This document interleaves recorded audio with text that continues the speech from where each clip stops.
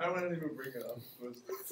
So I've been experimenting with Bitcoin mining, just because I find it fascinating. And out of curiosity, in here, who knows the difference between a CPU and a GPU?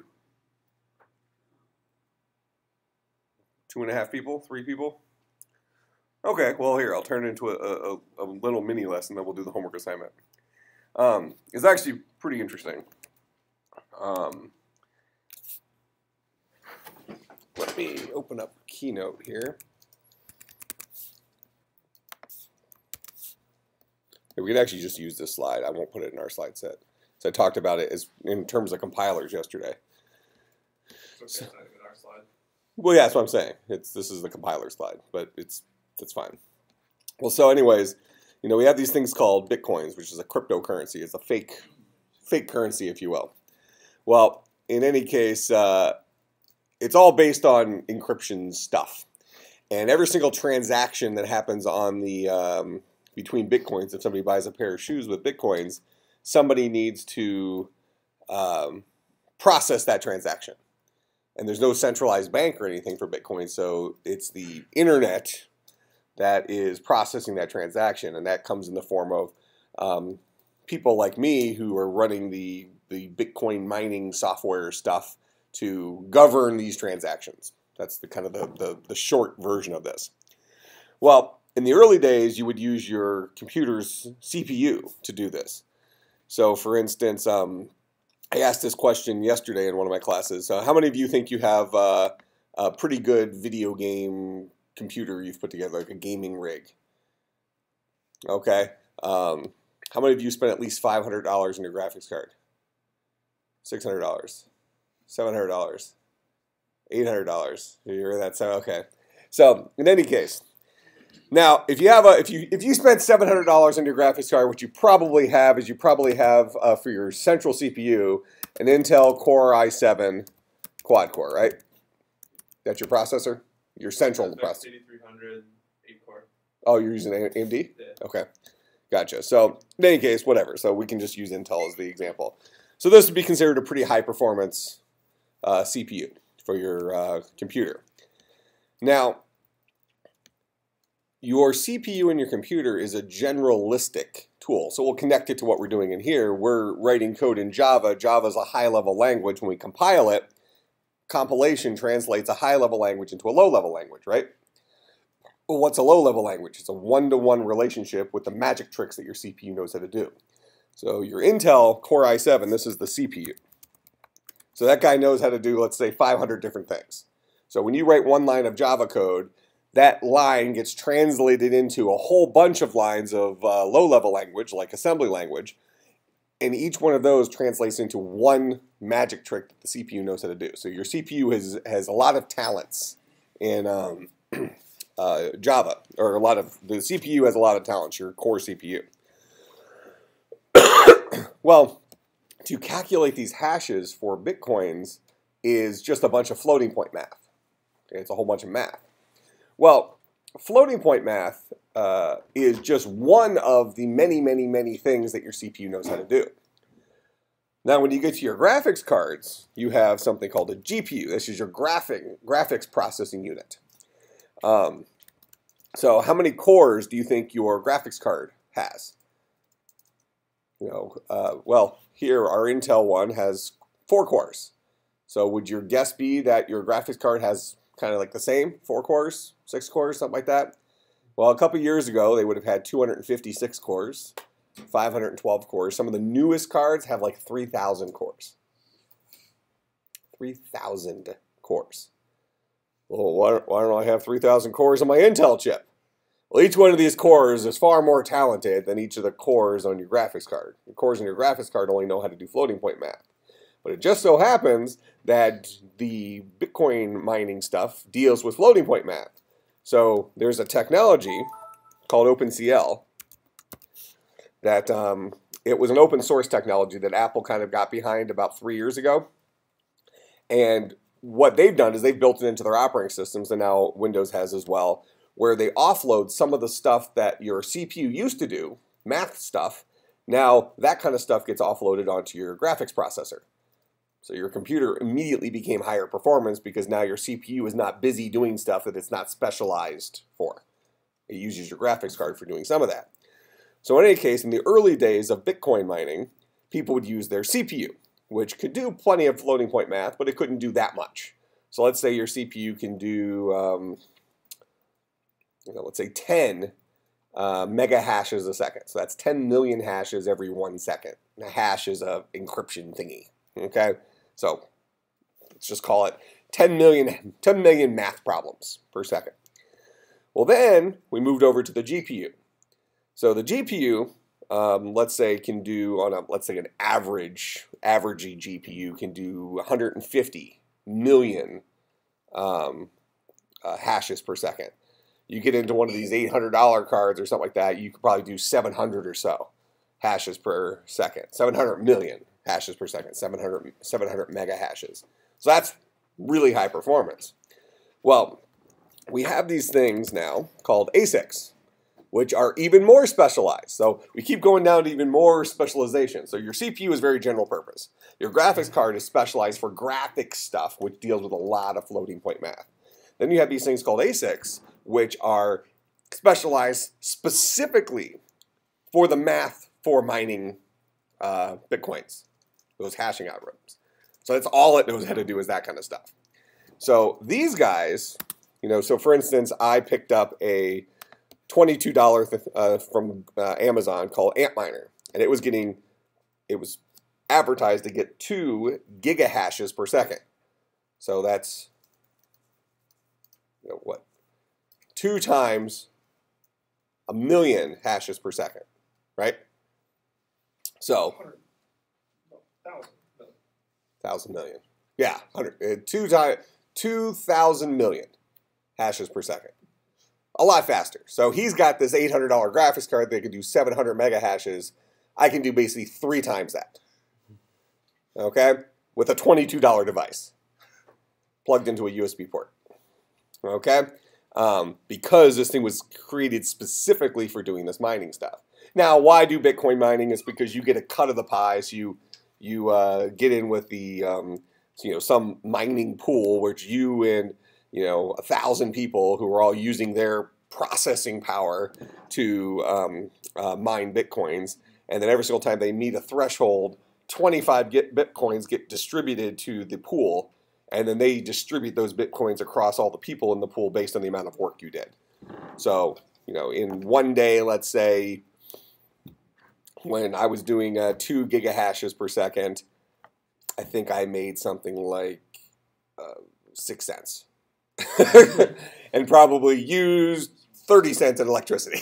So I lost 24 cents in doing this. So I would not view this as a get-rich-quick scheme unless you're going to be setting up a big operation of doing, of a lot of these things all hacked together and keeping your power bill as low as possible.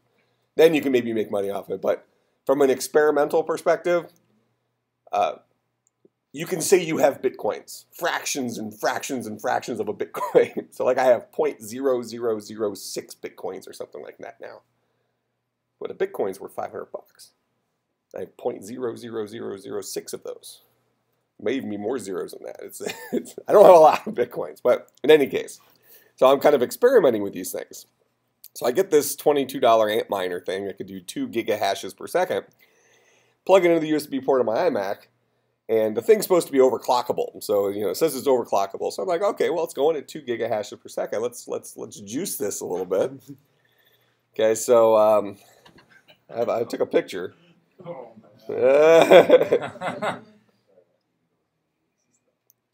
So when I woke up in the morning, here, what does that say? What's the speed?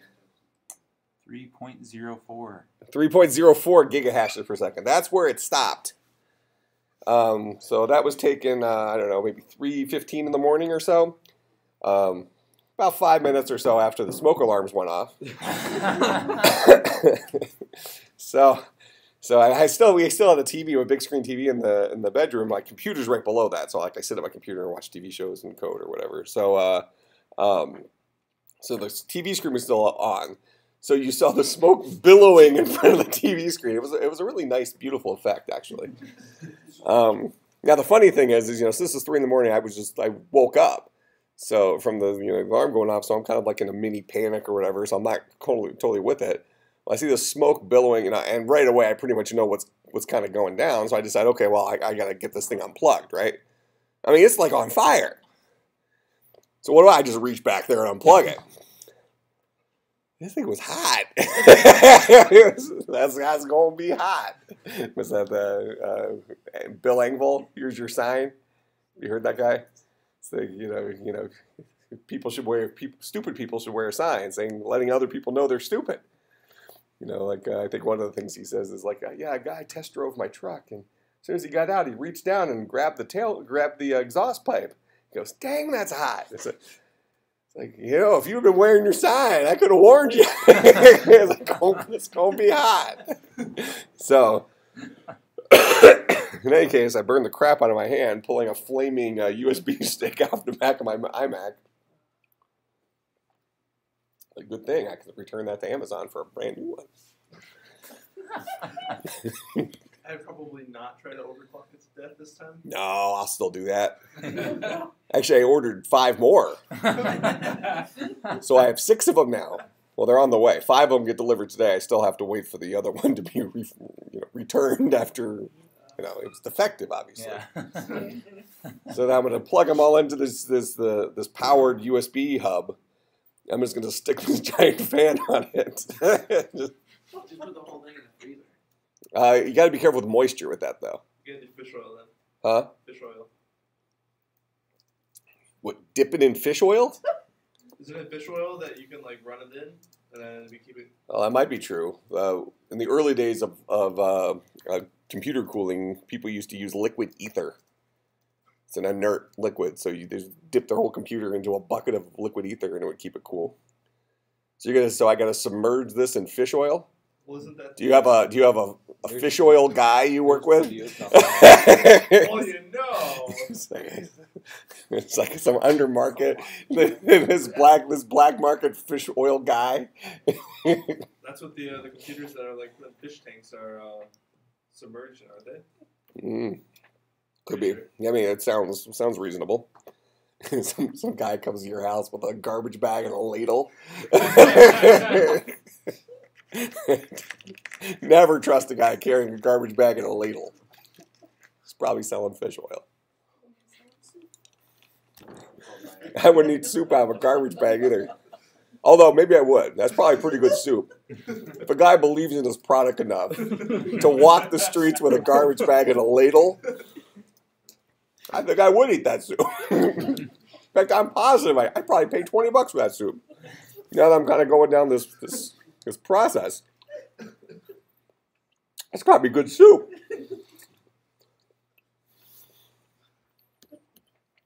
These jelly beans are terrible.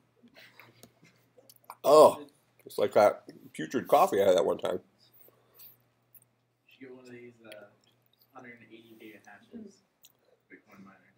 Oh, so speaking of that, so I was bidding. He didn't tell you what 5 he got. No. So I didn't tell you what else I got.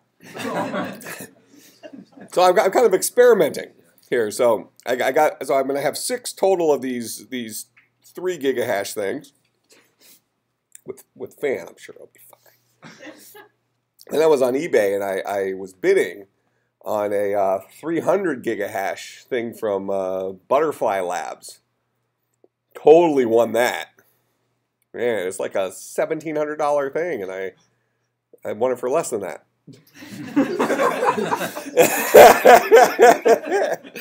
So then there's also there's cloud mining places. So if you don't want to have to run your own equipment, you can go to a place and you can pay them for a fraction of their.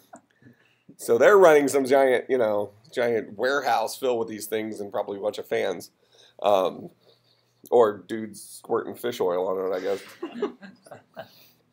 I got the ladle guy. And yeah, so I bought 8 gigahashes per second there for an experiment. So I bought a 1-year contract for that. That was only like $100 for 8 gigahashes, and you don't have to worry about the hardware, the power bill, or anything. So I don't know. It's an interesting experiment.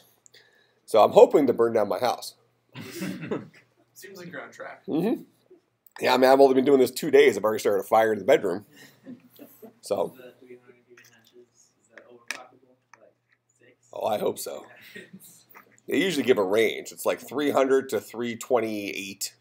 I wonder where they got the 328 from. People like you. What is this thing? Is that a peep? I was just I gonna think it's a say. peep. It's a really hard peep. It sounds like that when you put them down. You shouldn't. I threw it on top of jelly beans. Should have had a nice soft landing. You're eating it. And waste not, what not. Ah, You're not gonna be that thing has a jawbreaker core. Okay, so in any case, interesting stuff. So, homework assignment. What were you supposed to do? When you type Q and then display the number of bitcoins you have and automatically collect the bitcoins and remove them when you collect them. Ah, got it. Okay. So we have our driver. Right now we're just creating a cave. What's a cave? A cave generates an entrance, which then grows our cave. Then we print out the number of rooms in the cave as well as the number of bitcoins. Then we enter the first room. So we enter the cave entrance. So inside room, we have something here called enter. And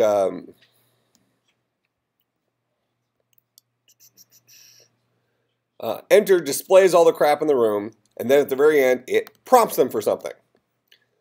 What does prompt do? Prompt creates your scanner, asks them what they would like to do, reads in the answer, and then spits. So actually, what am I doing? I'm getting the next room and entering it.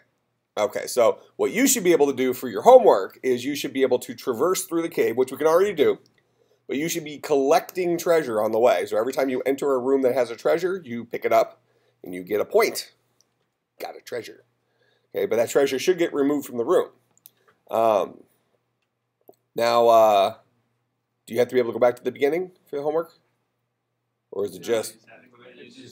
Okay, so you have to be able to quit at any point in time, and it should say how many treasures you picked up. Okay, got it. So when we enter a room, we need to find out if there's a treasure in that room. So right off the bat, let's find out, is there a treasure? Well, how do we ask that? Treasure is a Bitcoin. We're mining Bitcoins by cave crawling. Way faster than ASICs. This will be easily 300-400 micro hashes per year. So, okay. So we'll ask the question. I don't think we already did it, did we? Yeah. Oh, we did. Oh, we just spit it out. Okay, good. We need to keep track of it somewhere then, right? Man, so you had like nothing to do for your homework. No. Okay. Like 5 minutes. So if it has a Bitcoin, I think half the class just got pissed at you. Like, 5 minutes? Spent 6 hours and didn't get it done. All right. So if the room has a Bitcoin, right now we're displaying we have a Bitcoin. Otherwise, we display none. But if we have a Bitcoin, what do we want to do? We want to count it, that we collected it, right? And we can do that with our stats guy here. So num rooms and num treasure, those are the total number of rooms and total number of treasure that we have. So we're going to create another variable, private static int collected treasure. And we'll start that off at 0. And we'll create a little method called collect treasure. And this guy will set collected treasure to be 1 more than it used to be. All right, then we'll also get a public static int get collected treasure. This guy will return collected treasure. Okay? Now, back in room, if we found a treasure, what are we going to do? We're going to say stats dot collect treasure, because we just found a treasure. But we then also need to remove the treasure from the room, which means what? This dot has Bitcoin is equal to false. No longer does this room have a treasure in it because we just picked it up. So that means if I ever enter this room again, right now we don't have a way of going back, but if I did ever enter this room again, the treasure would no longer be there. I've picked it up. Make sense? Okay? So that's what we do if a room has a Bitcoin. Now, when we finally hit quit, so we need to go back to our prompt needs to support quitting. What did I say? Press Q to quit? Okay? So after we read in the answer here, we have read in either a exit number or Q. We'll do a lowercase q. We'll do an uppercase q. We'll do either a lowercase or an uppercase q. Okay, so before I just go ahead and grab a room that's the parseInt of answer, I need to see if they entered in a Q first. And we'll assume that they are putting in proper inputs. So we're only going to check to see if it's a lower or uppercase Q. If it's not one of those, we're going to assume it's a correct number. So if answer dot equals, actually here, I'll show you something new. Answer dot equals ignore case. So there's an equals, there's a comparison method for strings that allows you to ignore case.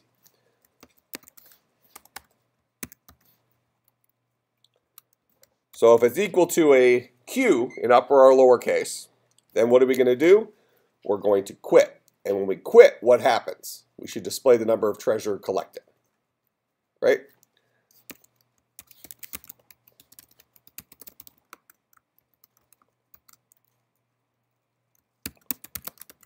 Game over, collected,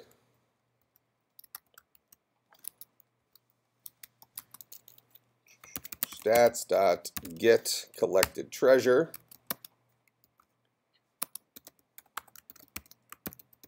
Bitcoins.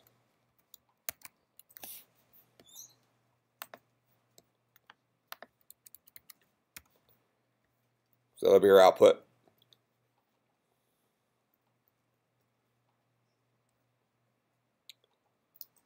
Okay. Then what will we do? Well, we don't actually have to do anything. The game will just end. But if you want to be explicit about that, you can say return. So return will make this method immediately end. System.exit will work as well. But we'll say return. This guy technically returns nothing.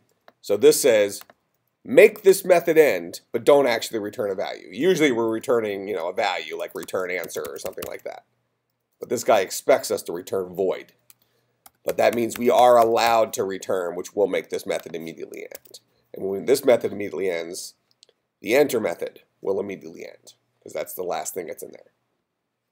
So by not going into another room, we will be done traversing our cave. Okay. Otherwise, we'll go ahead and enter the room. We don't need to put this inside of an else. Why? Because if we're still kicking here, that means we did not return here. Does that make sense? This would have killed off the method right here. So we wouldn't have gotten to this line. So if we're still here, we did not get into this if statement. But you would have needed it if you didn't put it in return. Correct. I would have needed the else. Okay, so what we're going to do here is we give them obvious exits, right?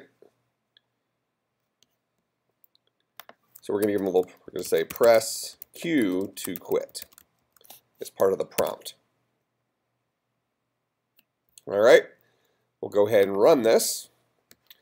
Number of rooms, 22. Number of Bitcoins, 15. Awesome. So we're going to go to exit 0.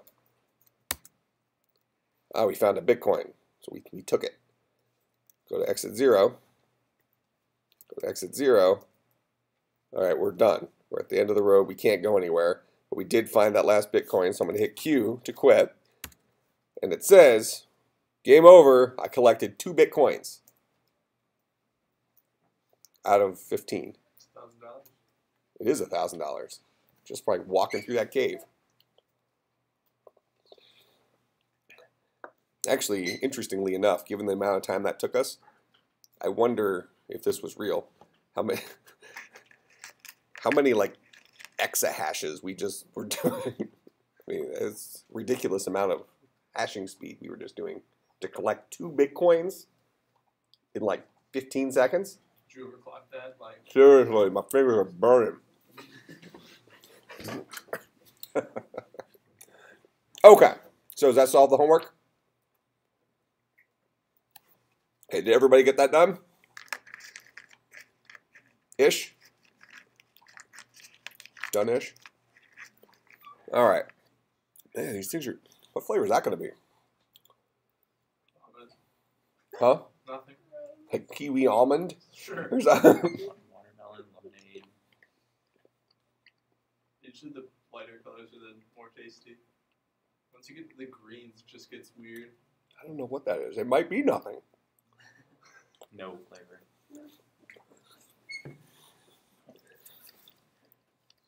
Okay. So questions about that. Now, what we would like to do is we probably want to be able to go through our cave multiple times and keep finding more Bitcoins using our memory, right? So maybe another option we have here at the end is instead of hitting Q to quit, maybe we hit a B to go back to the beginning. Okay, so we'll add something to our, press Q to quit.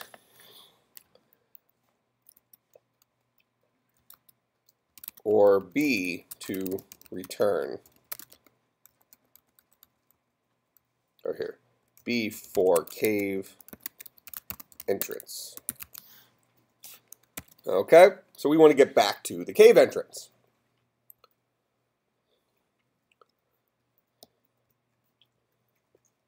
So we'll go ahead and put in our else if here. Answer dot equals ignore case. A B, go back to the cave entrance. That's what we'll do here. Now, we have to figure out how to do that. So let me open up our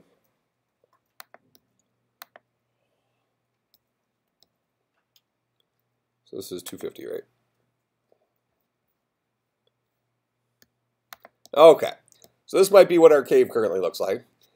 If we are right here, we hit a dead end, let's say, but we haven't collected all of our coins. So, because we can, I think, what did I say? The red ones have coins. So if we're down here, we haven't collected all of our coins yet. We want to be able to go back, start at the beginning, and take a different path. So obviously, if I got down here, that means I went this direction from the beginning, then this direction, then this direction, then this direction. So there's several rooms I have not visited yet. So I would want to go back to the beginning and collect this coin. Then I want to go back to the beginning, go here, then collect this coin. Go back to the beginning, go here, go here, go here, collect this coin. Now I should have all the coins. That makes sense? So if I'm in this room right here and I have pressed B to go back to the beginning, how do I get back to the beginning? There's a couple people I will not let answer this question.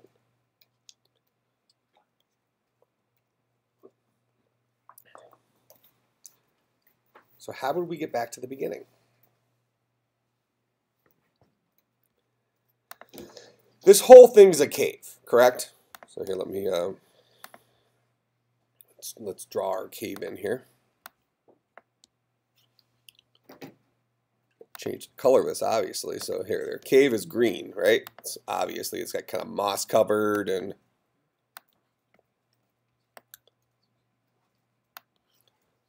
okay, so that's our cave.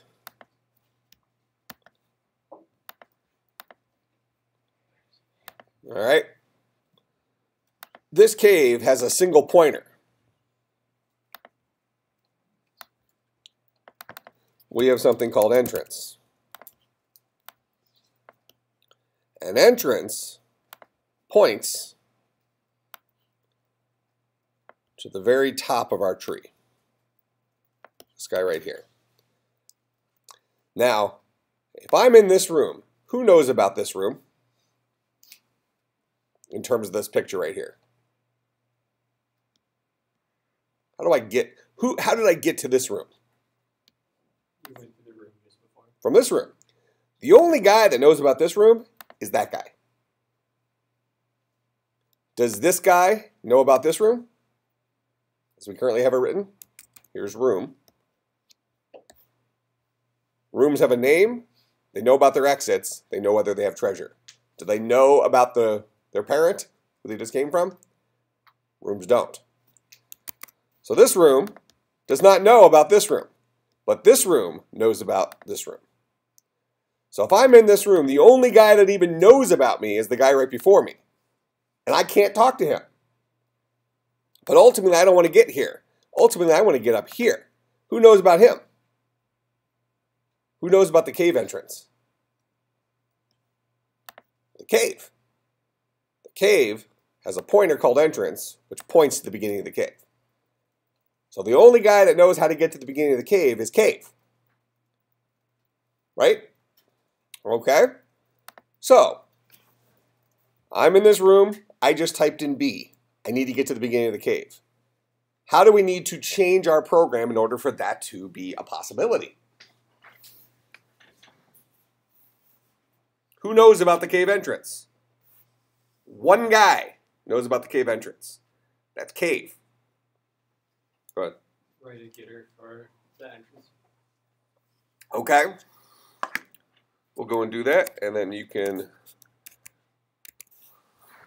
fumble over the next part. So we made our entrance private, right?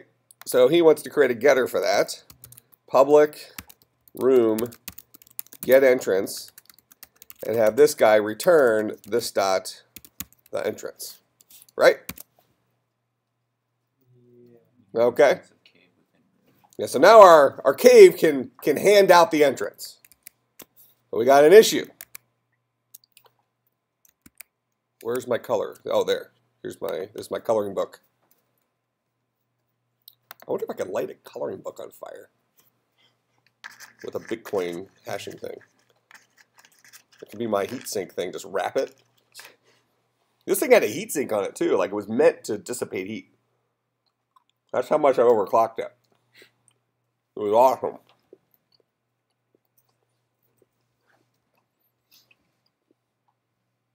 What am I doing? Oh. So I'm right here.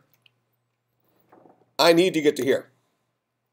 We just gave the cave the ability to expose this to us. Does this guy know about the cave? What does this guy know about? Exits, treasure, and... Name, exits, and treasure. And this particular guy doesn't even have any exits. He's very lonely. And this guy doesn't even have treasure.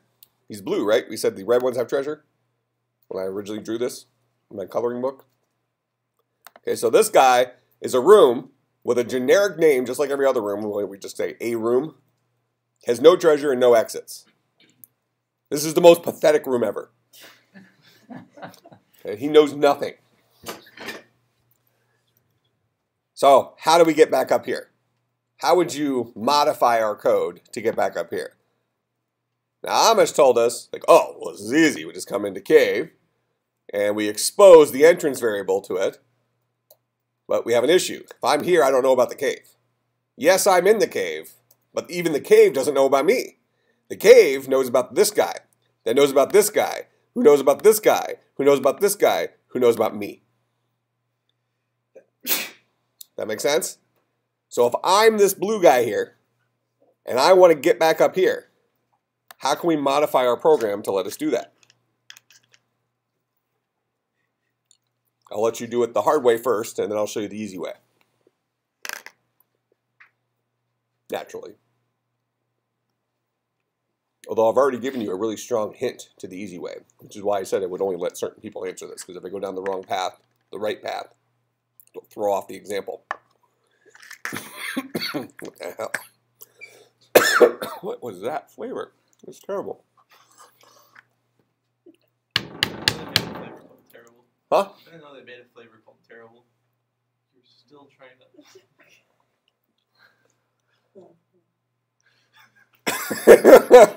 Snap. As you see my jaw dislocate. I heard she knows about a good hospital. We'll be fine.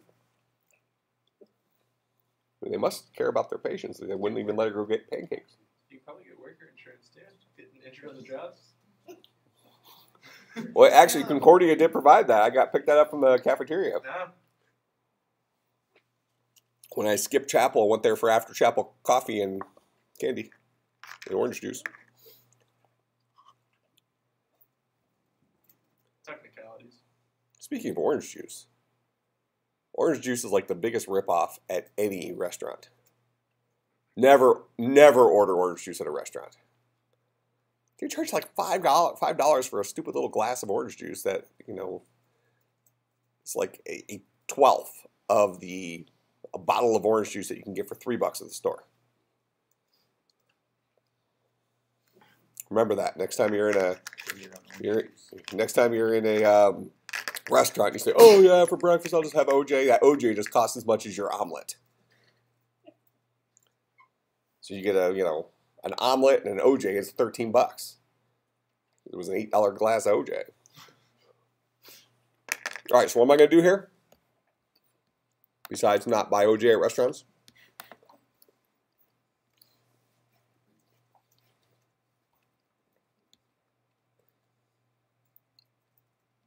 I'm here. I know my name. I know about my treasure. I know about my exits. Don't know about the cave. I need to get here. Cave doesn't know about me. I still need to get here. So if I'm here and I've been prompted and I type in B to go back to the beginning, how can we get here? What are we going to need to change in our program for us to get there? Well, there's the starting obvious point, right? Who knows about this room right here? There's only one guy, the cave. So in order to get here, I somehow need to be able to talk to the cave from this guy, right? The only way right now I can get to this room is through the cave. If I'm in this room, I need to talk to the cave to get to that room, period. That's the only way I can get there. So how can I make this guy aware of the cave?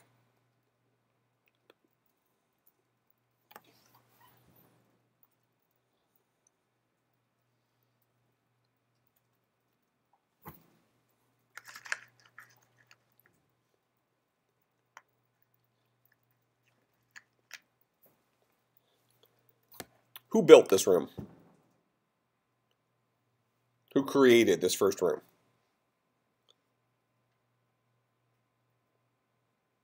Come on, people. It's not vacation yet. Right. No. Well, my picture tells the whole story. Who built this room? Cave. Right here, this line of code. Here I'm in cave. Boom. Cave built that room. See this new room right here. So cave hunkered down and gave birth to a room. I mean that in the grossest way possible.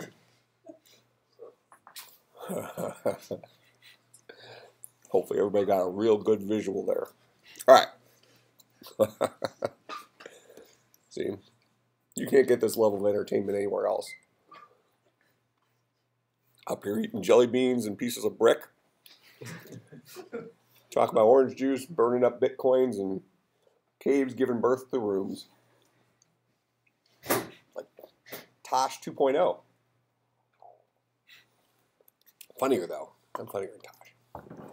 Guy's overrated. What's up? So what is it, like 2.5? No. No, I'm way funnier than him. I think I'm at least 10 times funnier than Tosh. As inappropriate as he is, I will say worse. In a heartbeat, in church. You don't have a network hit when you're not killing zombies. But I'm not killing zombies. I don't think Tosh would kill zombies in church. I killed zombies in church while eating pancakes in church. And I went up for seconds after they said don't go up for seconds. I think you're the exception to that rule always. So you don't know me? Okay, so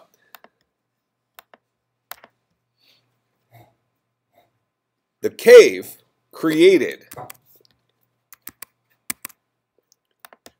this guy. Who created this guy?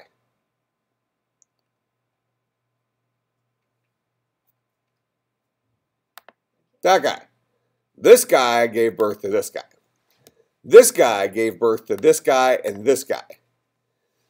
This guy gave birth to this guy. This guy gave birth to this guy and this guy. And this guy gave birth to nobody. End of the bloodline right here. Okay?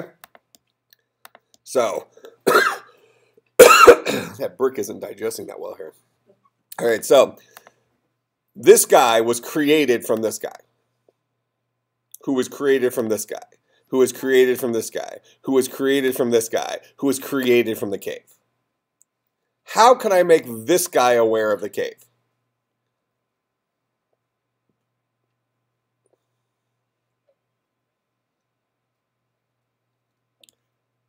Does this guy know about the cave?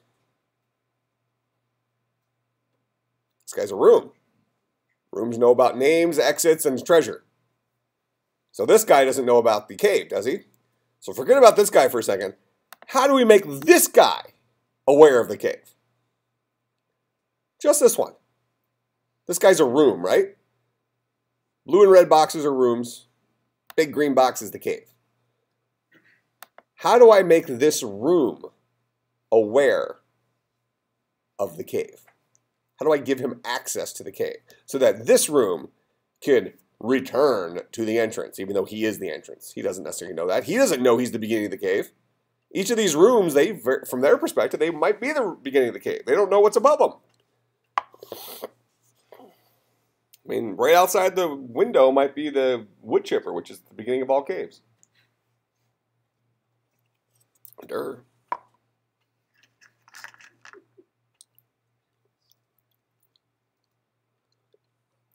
That was a gummy bear. I like those. Should have got more gummy bears.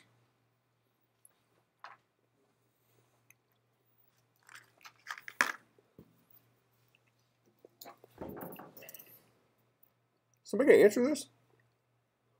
This is not like a super trick. This is like, we're not even talking about code. We're drawing pictures here, people. If this guy is going on vacation and he needs his iPod, what does he have to do? How many of you have been on vacation? It's like, come on, little children. How many of you have been, raise your hands. How many of you have been on vacation? Okay, how many of you have an iPod or another music listening device? How many of you took it with you on vacation? Why did you take it with you? So you'd have access to it when you're on vacation, right? If it's sitting at home and you're on vacation, you can't listen to your music. That's why you took it with you. Okay? If this guy didn't take the cave with him, he can't access the cave. So he's got to take his iPod with him. We got to give this dude the cave. Right? And what does this guy need to do? When he creates this dude wants to be able to listen to music too. He's got to give him the cave. And this guy's got to give him the cave. This guy's going to give him the cave. This guy's going to give him the cave. And once he has the cave, what can he do? He can ask the cave, give me the room for the entrance, and he can enter that room.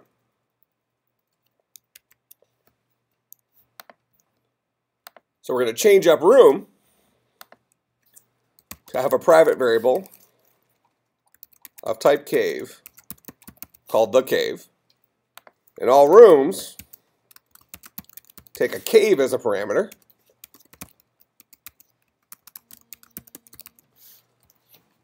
So in order to create a room, we have to pass it the cave that that room's in. And then that room will store as an instance variable the cave. That make sense? So when we first create our very first room, well, here, I'll come back to that one. That'll be your next trick thing, and there's several people who can't answer that, by the way. So we'll help you raise their hands. When we create these rooms, right here I'm creating a new room when I'm building my exits. To build a room, I need to pass it a cave. So I'm going to pass it this dot, the cave. Right? So all rooms, when I build them, I have to pass them the cave. So this room, this guy's a room, and when he builds his exits, he's building new rooms, and each of those rooms he's going to pass on the cave that he received when he was born. Make sense? Now we got to go back to the first room. This guy, the very first room that's created. This guy gets created by another room. This guy right here got created by this room. But this guy was created by this cave. Make sense? So if I'm in cave and I'm creating the very first room, I need to pass that room. Well, I need to pass the cave to this room. How do I do that?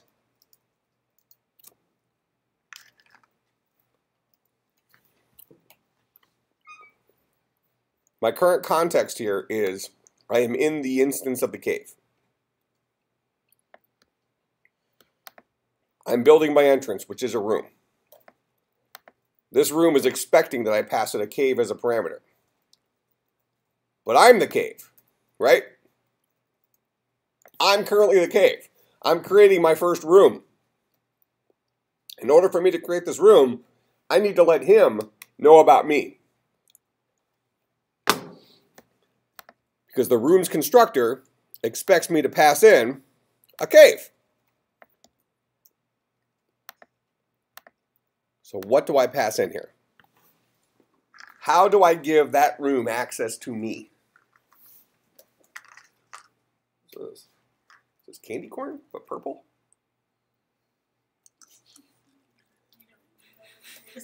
No, that one was soft.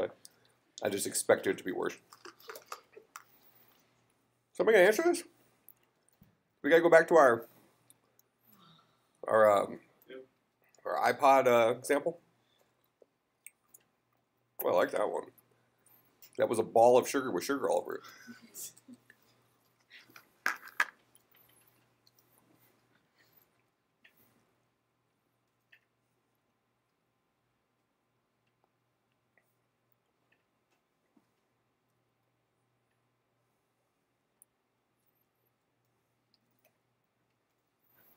Okay, we gotta go back to another example.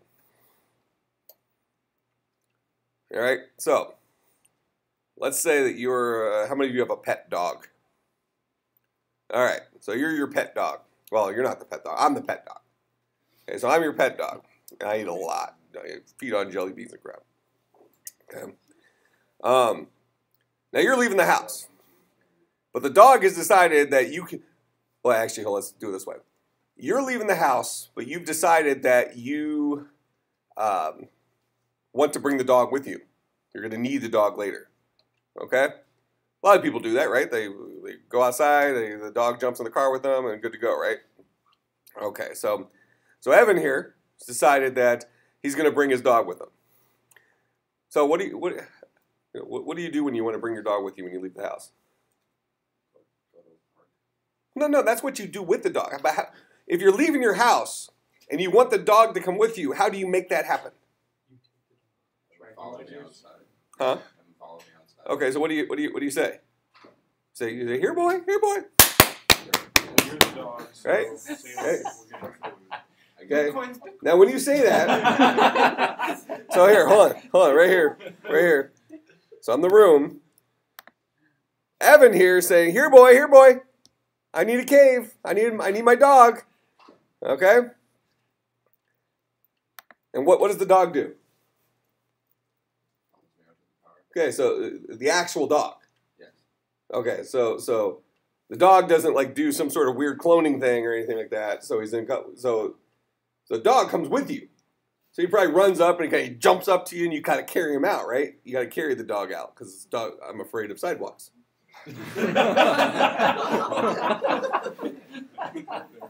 Don't be judgy. See? Tosh 30.0. Okay, so the dog I have to go with him. So now I notice here that Evan is leaving the house, but he can't leave without me, right? Why? Because we built him that way. God has created Evan, Christian worldview, so that Evan can't leave the house without a cave. But in this case, my name is the cave. I'm the dog, and you've called me the cave. Why did you name your dog the cave? Because he's fat. The dog is fat. Okay, so anyways. Apollo. So, Evan, you require the dog in order to leave the house, right? Yep. Well, actually, what's weird here is you actually require the dog in order to be born, which is kind of a chicken or the egg type thing, but you know, let's just call it leaving the house. Okay? So, you go, here boy, and what do? I have to come out, I jump up on you. And you gotta like piggyback me out there, right? A man was crushed by his dog. How much can you lift? Can you carry 350 pounds? No. Really? Very long, at least. How many of you? How many of you become the new dog owner? it's a kind of a group pet. I can't even ride a Segway. I would pass the weight limit.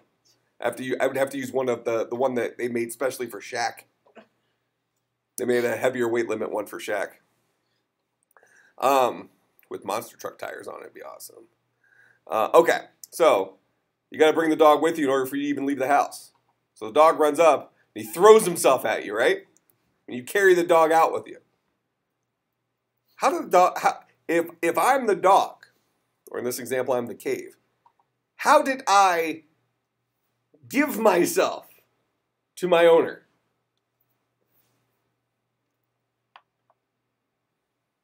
What's the equivalent of running up to my owner and handing him my leash in Java? Is a leash a link to me? Is that fair enough?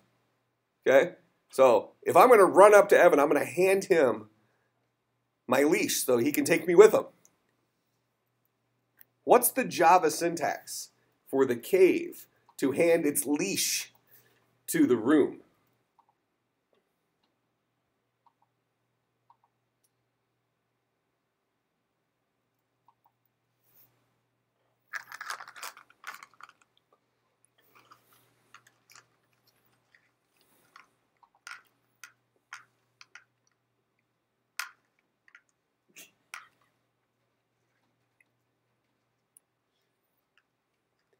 How does an object refer to itself from within itself?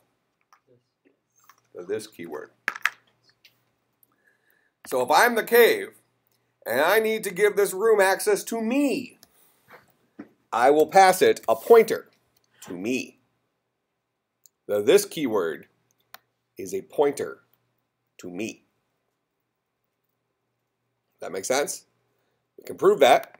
Right here I can say system.out.println this. And when we first create the cave here in driver, the very first thing it should spit out is the value stored in this. And what will the value stored in this be? The memory address of the cave. A pointer to this cave. The cave's leash, if you will. Okay, that makes sense? So the very first room we create, we're going to pass it a link back to this cave. And then each room that room creates is going to pass those rooms a link back to the cave. Which then finally allows us, inside of prompt, if they enter it in a B, for them to say this dot, the cave dot, get entrance dot, enter. So get entrance was the method that Amish had us write. and our getter method for our private room entrance, the entrance. Here's the cave that we've passed through all of our rooms. We got the entrance, and now we're going to enter that room, which is the original room. And enter says print out the room, blah, blah, blah, all that other crap. That make sense? So now we can run this. 2 rooms, 1 Bitcoin. That just reminded me of something else. Funny.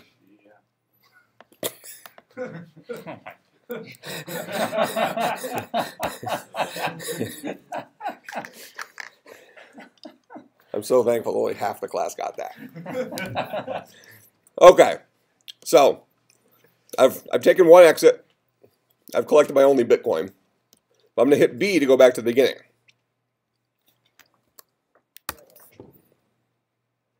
Back at the beginning. Now let me just remind myself. The beginning had no Bitcoin, but the first exit did. When I go back in now to the room I've already visited, that Bitcoin should be gone if I correctly picked it up, right? So I'll press 0, no Bitcoin. So I'll hit Q. Oh my gosh, what happened? What happened? I collected 1 Bitcoin. What did I do? I broke something inside of, oh.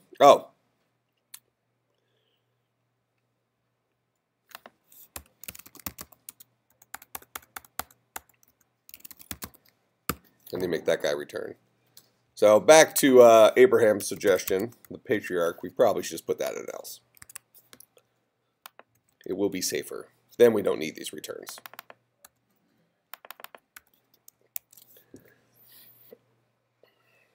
Okay, so now, oh here, 56 rooms, 25 coins. Now we're ready for an adventure. Okay, so we're going to take exit 0. Man, what a crappy cave.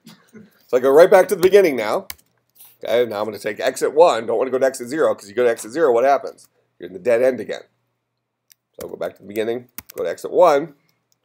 Let's go exit 0, exit 0. Exit 0, Bitcoin, but now I'm done. Back to the beginning. Exit 1, exit 1, exit 0, 0.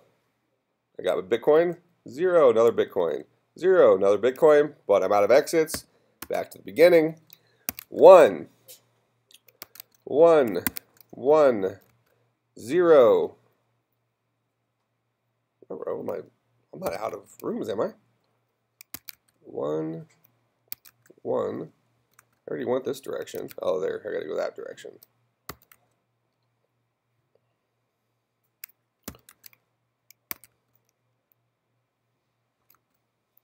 This is where you use the in-app purchase to Give me more moves, right?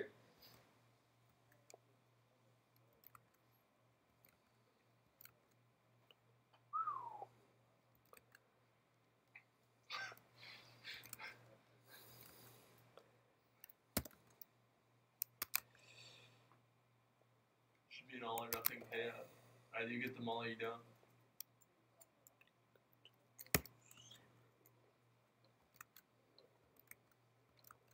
Oh, I needed to take that one. Oh my gosh. Okay, well, let's just assume that my memory has now failed me. So I'll hit Q to quit. Collected, I only got 10 of the Bitcoins as I traversed through our cave. It's not bad. I got like almost half of them. 5 grand. 5 grand of Bitcoins. That's right. It took me like 2 minutes. 5 grand? How many of you make 5 grand every 2 minutes? Besides the patriarch, just printing money.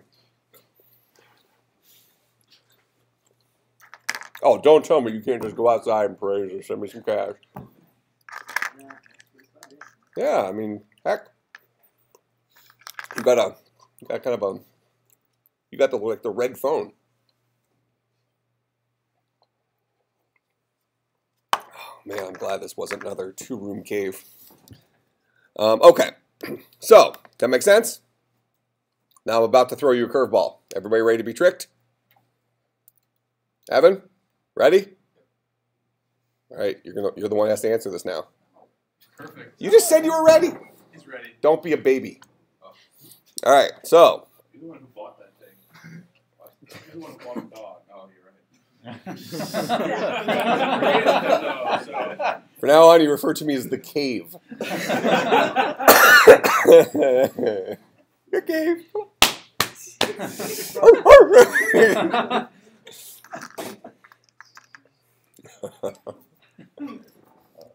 Man, you think a mastiff is big. They would think like 130, 150 pounds. Man, I'll shatter your femurs.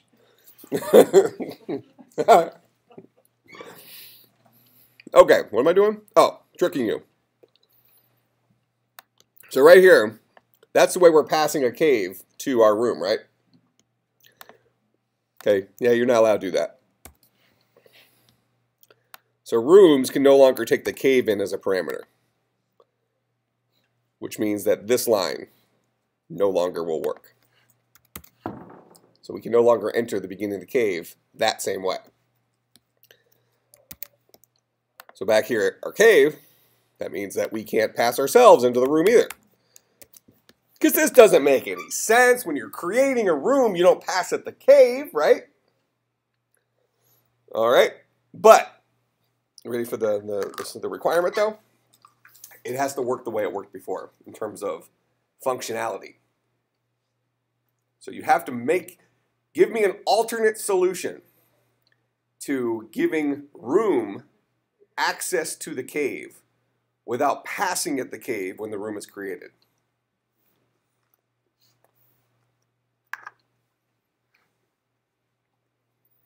Your entire grade is dependent on this.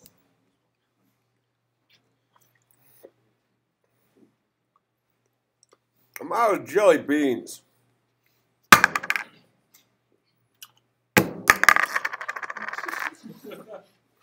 Right. Got an answer for me? Yeah, Patriarch? Set the entrance as a static. And then you can ask the cave. I'm going to say you're getting close. You can't set it as a static because you'd be setting it from a instance context. So you wouldn't be able to set a static variable from an instance context. But you're still close. Your thought process is right, just your execution is a little off. You're like in the Olympics, one of those the skaters that tries to do the quad and only does like 1.5 and then falls in their face and they're like bleeding all over the place. You're that guy. Huh? Well, it works for you, but if you had multiple caves is the issue. If you had multiple caves, they'd all have the same entrance.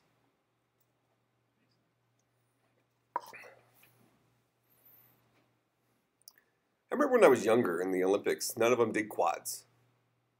I remember when it was like impressive, people were doing like triple toe loops and stuff. And all of a sudden people started doing quads, and now it's like, if you don't have a quad in your routine, you're not going to win the gold. So when are they going to start doing quintuple ones? You did have that one dude who used to do backflips. Is it Hammond? I don't remember his name. He won a gold medal, but he used one of his moves was a backflip on ice. Nobody does backflips anymore. Doesn't that seem more impressive than a quad? You do a backflip on the ice and you land on your head, you're dead. Like the Iron Lotus. Like 2 people got that reference? Who did get that reference? Was it even 2? 2.5?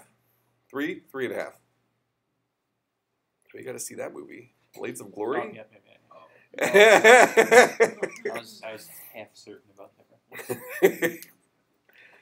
They decided they had to do the special moves from pair skating called the Iron Lotus, where one of the guys throws the other one in the air and then does this like weird You can almost slice his head off. Yeah, like does this weird like roundhouse kick with the blade of the skate where it just barely misses their throat and he catches them. And I guess it was invented behind the Iron Curtain in North Korea. So they're practicing it, and Will Ferrell's the guy who was going to be the one who throws them and then does the spin, and so he's practicing it over and over again and just keeps decapitating these practice dummies, like over and over again. Just like you just see heads all over the place in this.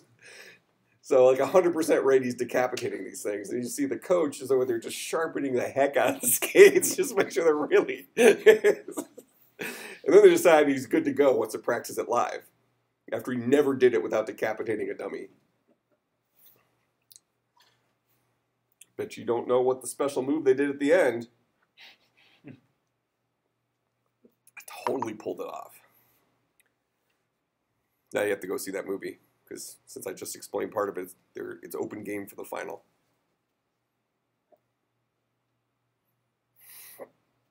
So, somebody got a better answer for me? We're going to say that Patriarch's close. Something to do with a static context. Could you put in stats? I think that'd be a pretty good idea. I mean, heck, we're using stats for everything else. We're keeping track of treasures in there. We're keeping track of the number of rooms. Heck, why can't we put the cave in there? So can't we do this? Can't stats have a private static cave, the cave? And this guy will have a public. Here, we'll start the cave off as null, because we don't have a cave yet. Then we'll have a public static cave, get cave, and this guy will return the cave. We'll also have a public static void set cave that takes a cave, C as a parameter, and we'll say the cave equals C.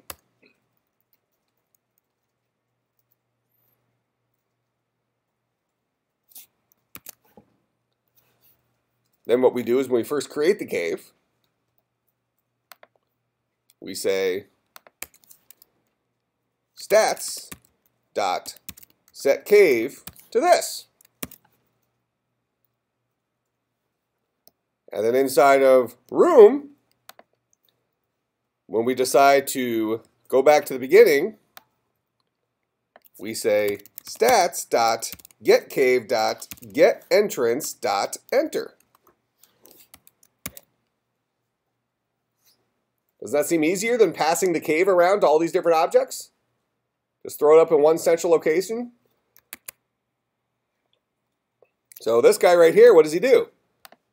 He just reaches out the window, grabs the cave. Good to go. That make sense? So this will work. Now, okay, in Patriarch's defense, writing it this way, we can only have one cave at a time as well.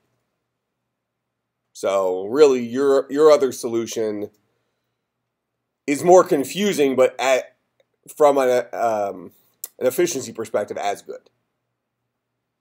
But you're still wrong. One room, 0 byte. What kind of crap cave is this? So here, we'll still go back to the main entrance. Look at this. Going in loops. Actually, this is more sci-fi. So I literally, when I'm here, I opened up a portal back to the main room by talking to this voice in my head called Stats. It said, "Please give me the cave," and portal opened. I don't know why you guys got to make it weird. Okay, that makes sense? Here, I'll run it again so you can prove we have real room. Oh, 119 rooms, 67 bitcoins. You never finish this puzzle. Here, we'll go down a couple of levels.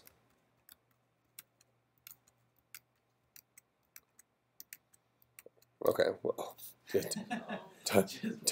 don't take an exit that doesn't exist. Remember I said you can assume we have perfect input? That might have been a bad assumption. Start hacking at the wall. Oh my gosh. Oh, come on. Number of rooms 1? No, that's better than nothing. So go 0, 0, 0, 0, 0, stop. Go back to the entrance. Now we're back to the entrance, so we can go to 0, 0, 1, blah, blah, blah. And eventually we can quit. Got 3 Bitcoins. Make sense? Now, ready for the last trick before Easter break? If you get this one right, you won't have homework over break. So Evan, it's all on you.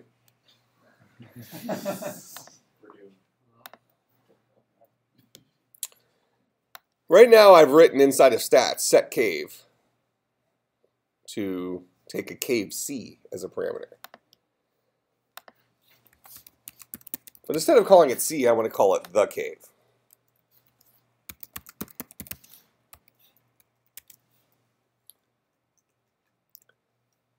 Which cave am I setting to which? A variable resolves to its most local definition, right? So the cave here resolves to this guy. This cave resolves to this guy. But I ultimately want to set this guy, correct? That's the guy I want to set to this guy. How do I fix this? As a reminder, if we come into cave here, actually let's do it for room.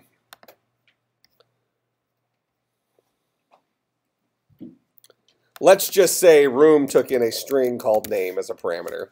I would say this dot name is equal to name. That's how I'd set it, right? Okay.